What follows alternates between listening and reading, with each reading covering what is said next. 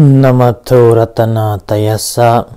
May I pay homage to Triple Zem, the Buddha, Dhamma and the Sangha. My respect goes to my parents and my teachers.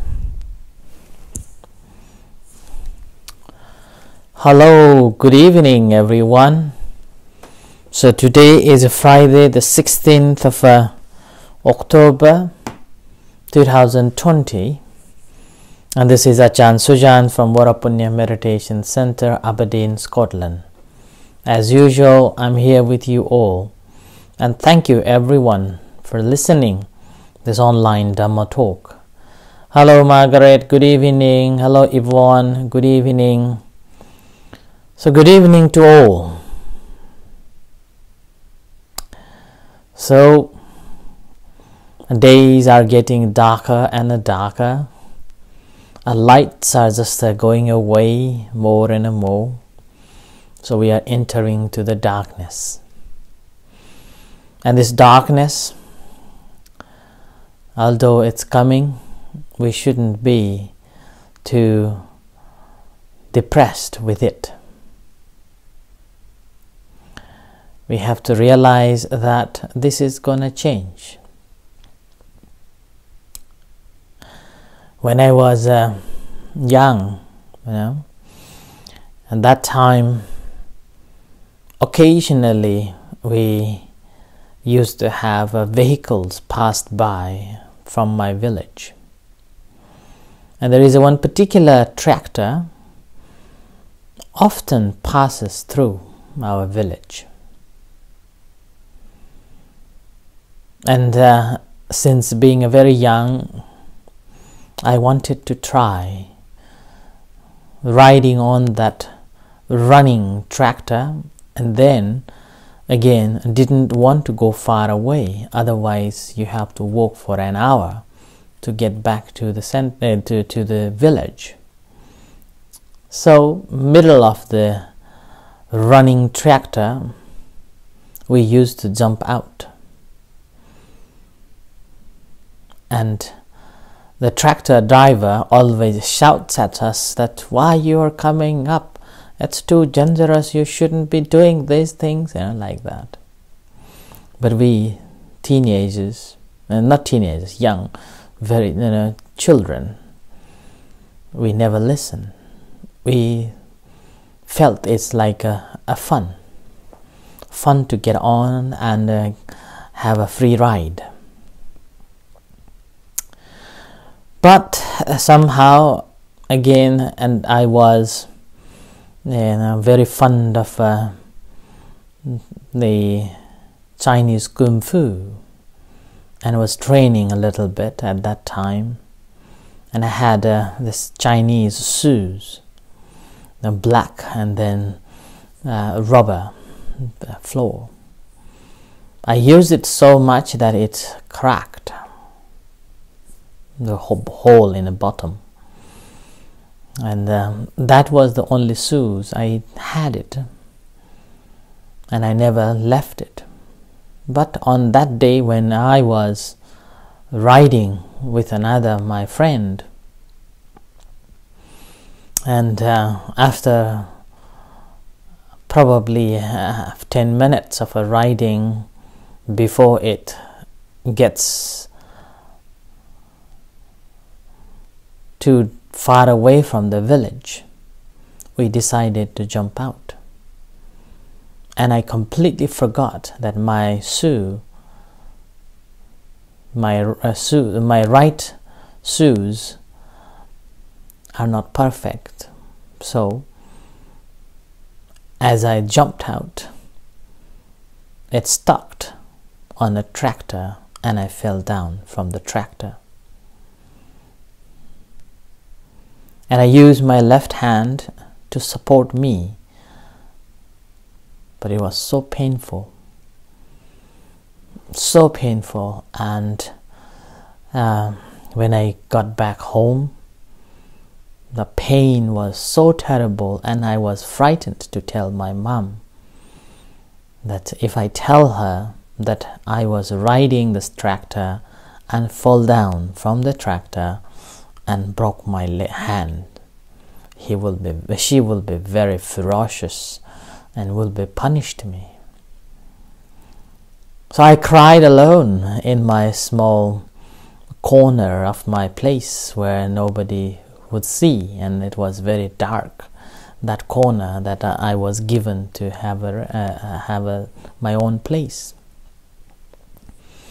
Everybody passed and everybody went through, and I was silent and crying in my heart. I was so painful, and I was I was very afraid, and very afraid to tell my parents because of may tell me off. And my hand was basically broken. On that night I didn't have a lunch. Didn't have a dinner, simply saying that I don't want to eat. And then my mother wasn't convinced. So she came down to see me, and what happened. And then I cried out loud and showed my broken hand, left hand. And I realized that my mother was so compassionate and so so kind. All the fear that I had, all the worries that I had before that suddenly changed. As soon as my mother saw me in pain and in such a great panic, so she simply said, why didn't tell her earlier, so she could have taken me to one of the local healer. So early morning she took me to the local healer, and he did massage, and he did some form of fixing my hand. It was so painful. I was so crying, so painful. Yeah. But after that, the pain was gone, but didn't fixed. But later I had to go to hospital, and even the hospital, after putting the plaster, didn't heal. And later again I had to go to this traditional massage and oil and different sort of medicine, that traditional medicine, for another 6-7 months. And after that I feel okay. The story that I'm telling here is simply that sometimes we accept the troubles. Sometimes we understand that I have done these things and accepting the troubles or problems, but we haven't fully understood it. We haven't fully recognized it, or we haven't comprehended it completely, the consequences of that. The very moment when I expressed to my mother, and when my mother with such a caring and such a kindly offer the help, the whole the pain and a half of, or more than a half of it, just gone. And my mother simply told me that it can be fixed. So this is what we needed in our lives, that we all will face different problems. We will all face different disappointments and sufferings, and so-called the dukkha. And it's inevitable, according to the Buddha's teachings, that once we are born, it's inevitable to be getting old, and sickness and death and disappointments and like that, which I have said yesterday. And the first thing we have to do, as I explained yesterday, that acceptance of those. But acceptance alone is not enough. Acceptance alone is not enough that I am having these problems, I am having this suffering, is not good enough. We have to fully comprehend it, fully rightly understanding and fully able to understand and realize it completely. And here realization of that is basically anything that arises is subject to change. Anything that is born subject to decay and death. Disappearing is inevitable. It's there, certain. Like my hand, when I had it for 2 years, I didn't even think that it will be back to normal. But after comprehending on that, after thoroughly going through the medication, finally it's cured. But I haven't comprehended it properly yet. But the very moment when I comprehended that after going through the doctors and the healings process and physios, finally it's healed. So doesn't matter what problem you are facing in your life, doesn't matter what problem you're going through, never think that this is the end of the story. It is end of the story because we haven't able to comprehend it. But the very moment when we realize that and rightly well understood it, then the rest of the world just solved the problem. And in terms of the spiritual way of looking at it, according to the Buddha's teachings, all the problems that we have is basically due to our attachment to our own self, our attachment to the body, our attachment to the feelings, our attachment to the memories, and our attachment to the way we think and proliferate. And the attachment is about our knowledge. As I said yesterday, we have the sense of my sense of the happiness and the sense of a permanent is there. And this attachment to our own self, that due to that we do not want to be getting old, sick, or death, and we want to be a permanent, and we think that this life is so long, and never ever thinking that this is going to end. This is the main root cause of a problem. That's why it's called Panchupadhana Khandha Dukkha.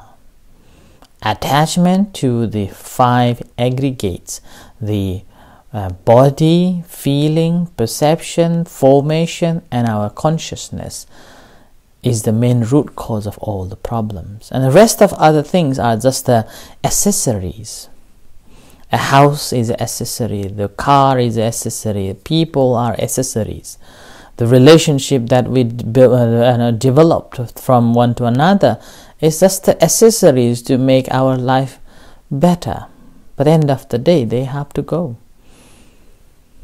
That's why I call it, we are living in a multiple world system. And somehow, one or another, this multiple world will break it. It will definitely break. All remain is ourself, and that is need to be understood. That's why it's called Atta Deepa Bhava. May you be your own island. May you be your own light.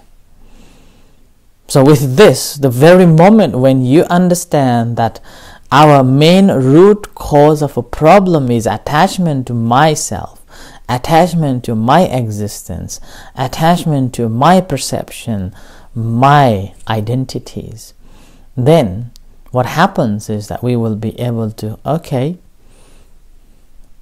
let it be, let it go. And similarly, whatever we come to contact with, again, if we are very careful enough, we will be realizing that whatever we see, immediately we normally used to define into liking and disliking, a good or a bad. There's no way that we do not classify or define it in that way, in that form. So whether we see objects, or whether we hear sounds, etc., then normally we tend to put our thoughts on that, and we tend to identify from our own experiences. And these all again builds up into a system so-called as this is a permanent, and things that I know is right. But when we fully understand that these are temporarily conditioned, aroused, and when we think about the condition, again, we will be able to realize that everything is made of 4 elements, nothing more than that. The major 4 elements: the earth element, the fire element, the wind element, and the water element. Some objects may have one element is greater than another. Others would have other elements greater than another. But in overall, we are all made of these 4 elements. Nothing more than that. That's why it's conditioned, aroused.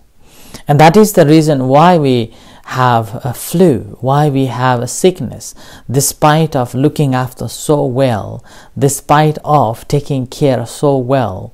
Why do we get sick? Why do we get flu?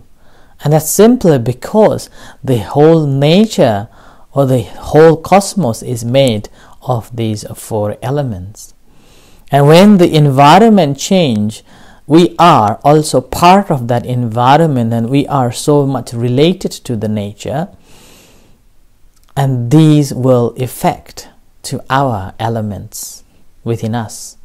And this imbalance or this rapid change in this elements causes a sickness or causes a flu. And this is what we can apply in every other situation too. Even the disappointments. So it's just simply environment changes. And with that environment, what environment changed here is the heat element changes. And that heat element, we simply changed it due to accepting that heat from someone else. The negativities we just developed inside us as a form which causes a trouble to us. Someone says something long time ago and we keep it inside our brains for such a long time, torturing us. And that heat is always burning inside us. The fire is burning, and that fire of negativities that someone has said, that someone has done, that's burning inside us. Like that. So the whole 4 elements are always working in this way. And this is what we need to understand. The very moment when we understand that these are all working in this way, we will be able to let it be. Now remember, it is not an easy job. Remember that this is not an easy work. We will not be able to fully comprehend it until we attain so-called the arahats, the Aryans, noble ones in Buddhism. But having said that, doesn't mean that we cannot train ourselves. Basically, we are a trainer. We are training ourselves. We're training ourselves to be in that position. And that training begins with the realization of that problem as it is, as they are. And a second, ability to comprehend it rightly in its full understanding, a realization of that problem properly, that where and how it is the problem. And the lastly is called has been fully understood. And this part is what we are working for. And it's not easy. But the very moment when you realize that part of fully, you have fully understood that, then there won't be any problem. No one can make you angry. No one can make you disappointment. No one can make you, unhappy. You will be able to be happy in every situation. You will be able to accept every environment without having mourning and grumbling. Oh, this is a horrible weather. Oh, this person is bad. This person is so nasty. That person is so bad, it's causing all the troubles and like that. We will be able to let it be. And rather than that, again, further, we develop the kindness and compassion towards that person, that he or she doesn't know the consequences of the work that they are doing. Because whatever action one has done, they are the heirs of the results. They will receive the results in any one form. And if they are causing a lot of trouble to anybody else, the result will come back to them some way, somehow, and somewhere. One cannot be free from the results of any action one has done. There is a saying that there is no place to hide from the results of your deeds. So that's why, with that, understanding the ignorance and their wrong action towards someone else and causing a trouble to someone else, will feel this kindness and compassion generates towards that person. Oh, such a poor person, doesn't understand the consequences that he or she has to face in the future. So with this, what happens is that after the realization of this, one becomes the Arhat. One becomes the noble one, which is the highest state of the noble ones. And that is the state, and a Buddha called himself the Buddha. And there are, according to the Buddhism, there are 8 different types of noble stages, noblehood stages. But within that 8 stages, only the number 8, the category of number 8, are fully known as the Aryans, the one who has known or understood completely, or things that needs to be done, has done. So that's why, do not be disappointed that Buddhism is so hard, or the Buddha's teaching is so hard to comprehend. Do not be disappointed. This is all the roadmap that we need to work it out. And one after another, if we began to collect the points by knowing and recognizing and accepting and understanding it, little by little, it's like accumulating merits throughout the time. And end of the day, these merits become hues, which will be reinforcing us, or as a power or the force to be enlightened. So that's why, never be disappointed and never give up practicing. And in our day-to-day life, do not think of a liberation. I never think of a liberation, and even this life, even I maybe go down to the hells, I don't care. But during this time, I try my best to recognize and accept anything that happens, and then try not to make it as a cause to make myself unhappy. Similarly, when somebody does something against or disappoints me or causes troubles, and that time again, I watch my thoughts, I watch my reactions, and then, rather than reacting to that person, I think of that person as, unknown. He's in delusion, he sees in deluded mind, and anything that person is doing is again, returning back to that person in the future. So wish he will not get it in the future, and he is happy or she is happy in that way. So that's why it's very important to practice little by little. Doesn't matter how little you do, but continuously doing and practicing will help you to be free from it. So be mindful of every action you do, and be mindful of every speech that you speak, and be mindful of all the problems and the sufferings.